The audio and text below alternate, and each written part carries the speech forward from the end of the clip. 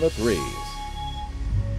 Well, let's send the show talking about the tropics. It's been the big topic of conversation. We've got a disturbance that is out in the Caribbean right now. That's worth talking about. That National Hurricane Center actually coming down with their 7 o'clock package, up the chances to about 40% here in the next 5 days. It's working its way out into the western Gulf of Mexico. Pressures here have been pretty low over the last week or so. It looked like that was going to continue again today. We'll talk about that here in just a moment. We'll look at one of the models that may be hinting at that. Behind it, though, 3 different hurricanes in the Atlantic. You've got Hurricane Helene.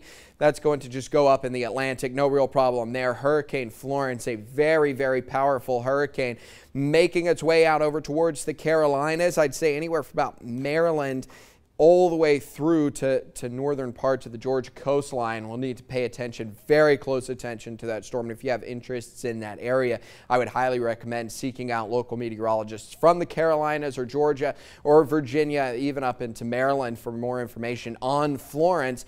And then we've got Hurricane Isaac, and that's the track we're going to take a look at, because this one actually sticking to the south and heading through the Caribbean, should be south of Puerto Rico by the time we get into the weekend.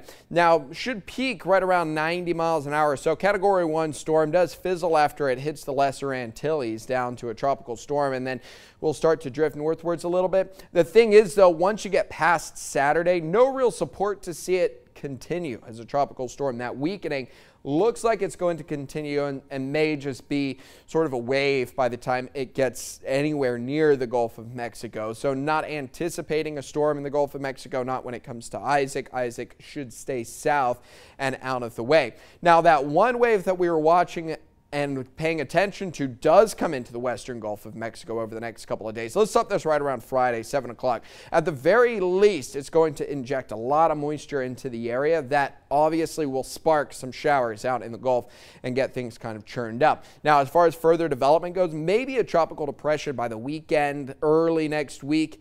More so for the Houston area, I think, and it's going to be coastal Texas that has the biggest problems. We may end up, you can see here, we may end up on the dry side of this, but that would be right on our doorstep, so we will need to pay attention.